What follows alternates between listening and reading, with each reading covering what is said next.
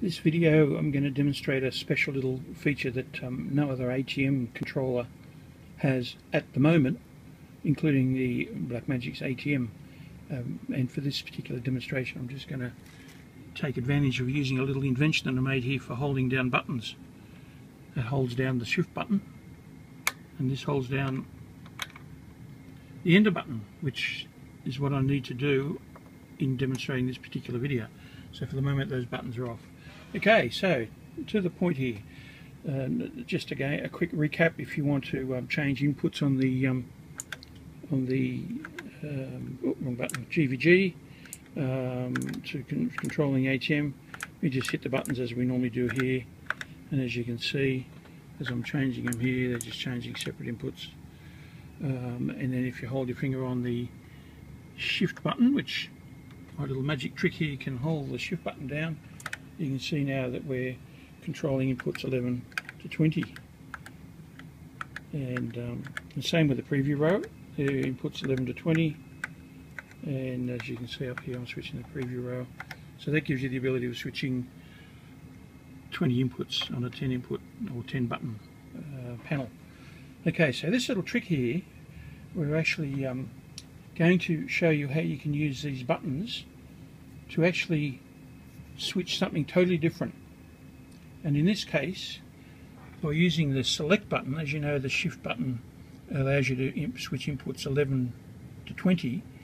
If you use the enter button with any of the 10 cross points, it allows you to switch stillstore inputs on the program row will switch the media player 1. The preview row will switch media player 2, and this works with all ATM switches, including the TVS. And if you hold your finger down on the enter button, which is this button here, while selecting, it'll switch the media player 1 for program row to line, and then switch each individual still, and same with the preview row, but switch the media player 2, and in conjunction with the shift button up here, which is next to it, it will then give you stills 11 to 20 for media player 1 and stills 11 to 20 on media player 2. And for the demonstration, I'm just going to quickly show you what I've set up here. Go over to the ATM panel, and I'm going to select the media player. I'm going to do this looking at the corner of the iPhone. Somewhere here I have my cursor, there it is, media player. And then you notice in here I've just made up 20 stills, all with their particular numbers on. So starting at top left is number 1, then we go all the way to bottom right is number 20. So 11 to 20, 1 to 20. So we come back to the panel here, and using my special little tool here, we're going to hold down the select button or the enter button. And now, as I'm switching between the inputs, you can come back here. You see now it's switching, rather than the camera inputs, it's switching the still stores. So these are the consecutive numbered stills in the still store.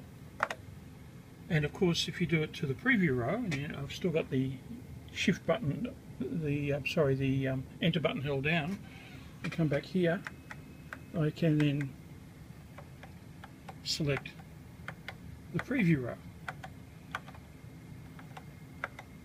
And then if you hold your finger on the, now this is going to be tricky, I'm going to use my little trick here to hold the enter button down, which will then give me 11 to 20 on normal inputs.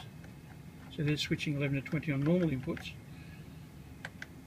And same with the preview row, 11 to 20, and you notice they flash. So I'm going to use GPI 0 here, which I've actually got programmed to be the enter button. So now I can actually hold both buttons down. And by holding this down and switching these inputs, you'll see, hold the button down, you'll see it's actually switching still stores 11 to 20. Now, in a real world, and you can see the same thing happens here on the preview row, but in the real world you wouldn't have a paddle pop stick pushing down a button. You would actually have your fingers to be able to hold the buttons down. It's very hard to do when you've got an iPhone in your hand trying to video the proceedings.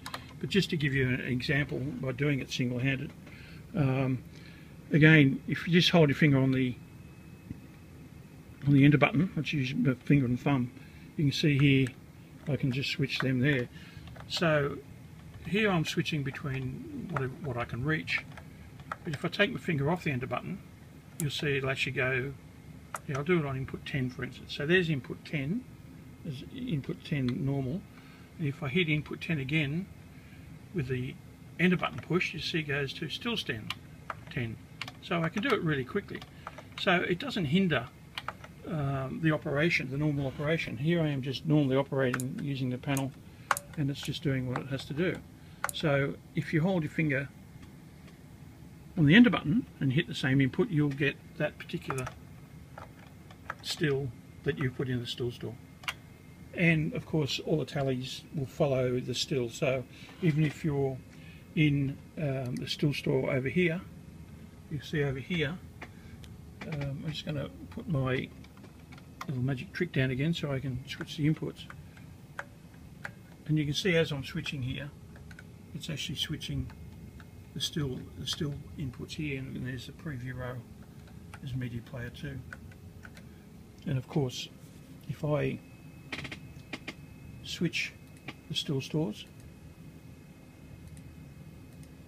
I haven't got the thing on, but that's basically how you can use the Grass Valley panel with all your stills loaded and be able to go between them.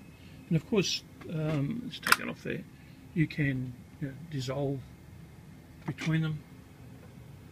There's dissolve between there and there, and then I can even, like on the preset row, I can say get my root next to that, and then you can dissolve back, forward, backwards and forwards,